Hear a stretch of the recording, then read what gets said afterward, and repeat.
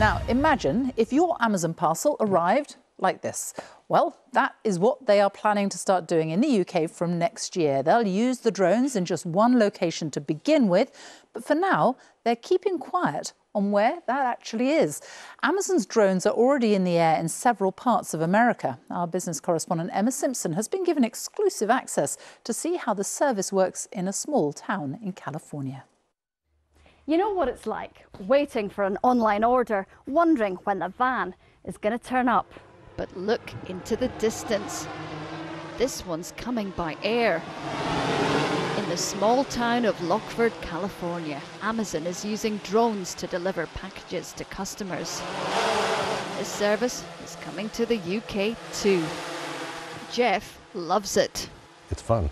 I never thought I'd be getting packages delivered to my backyard. So when you order it, we see it within 20 to 30 minutes. So obviously quicker than having to run to the store and getting this stuff. What about the noise? The noise it's a little loud, but it doesn't disturb me.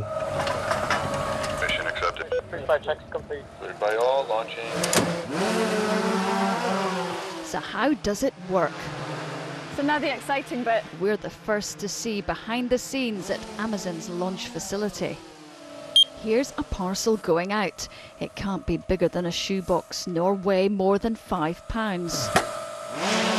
The drone can reach customers up to 3.5 miles away. The rules are strict. Each flight is monitored and there's a human eye keeping tabs on it too. A flying robot that knows exactly where to go. How does it know not to bump into anything? So our sense and avoid technology will observe a threat in the sky or on the ground, make a course correction, and safely find a path to deliver to customers.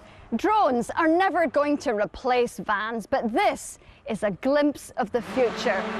Online deliveries in just minutes. And here at this Amazon site in Seattle, a new drone is being unveiled. This is a drone coming to the UK.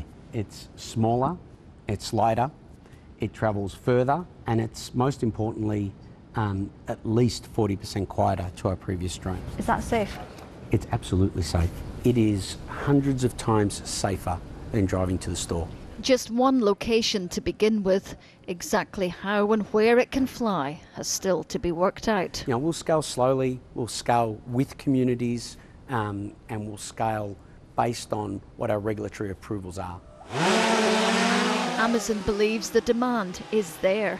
Here in America, though, progress hasn't been quick, but it's got big ambitions, aiming for 500 million global drone deliveries by the end of the decade.